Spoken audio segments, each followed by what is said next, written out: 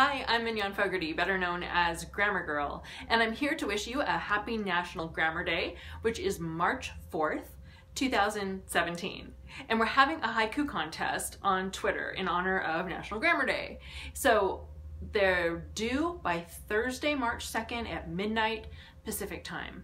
You use the hashtag Grammar Day, put that at the end of your haiku so we see it, and it has to be about language, something related to language. It doesn't have to be grammar, it can be punctuation, usage, pronunciation, spelling, whatever moves you to haiku poetry. So remember, due Thursday, March 2nd by midnight Pacific time, 2017. The judges will pick the winner on the 3rd, and we will announce the winner as part of celebrating National Grammar Day on Twitter on March 4th. I'm looking forward to seeing your haiku.